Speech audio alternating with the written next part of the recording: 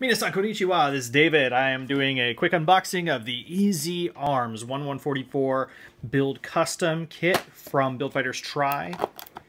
Just gonna pop this open and show the world. You have to tell them how you got that, too. Oh, yeah, so funny this. I went in and I planned on just getting the Easy SR. I was just going to get it. I wasn't sure about anything else. And then I saw the Grimoire, and Philomena was like, well, you know, people were asking for G-Rico kits. So I picked up the Grimoire, I picked up the Easy SR, and I brought it up to the register at my local electronics store. And the lady at the electronics store said, you know, oh, you're getting the new ones. I'm like, yeah, getting the new ones. And she quickly rushes over to the Gunpla section with me, leads me over there, and she shows me the Easy Arms, which of course I was tempted to get, but I figured, you know, I'll save the couple of dollars.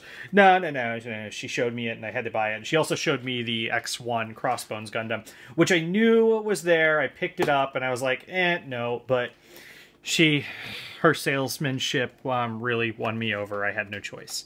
She showed it to you. That was yes, her salesmanship was that she showed me the kit and I wanted it.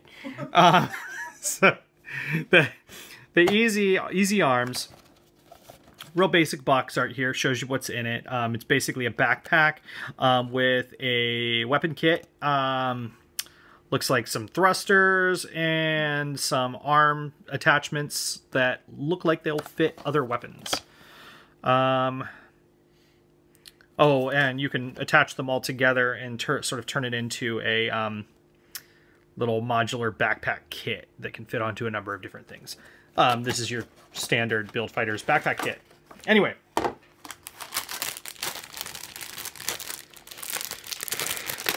Just like all of these custom kits, this is real simple. Looks like 3 runners. Nothing complicated.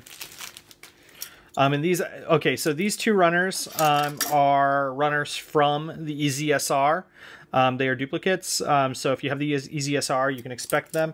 And actually, this is also in the Easy SR. So all of these pieces that are in the Easy SR, in the Easy Arms kit are in the Easy SR. So if for whatever reason you want the Easy Arms, and you want some extra pieces, but you don't want the Easy SR, you might as well just get it anyway, because it just has the extra parts. If you want to get the Easy SR and you're not sure about these extra pieces, they are in there. So they're there.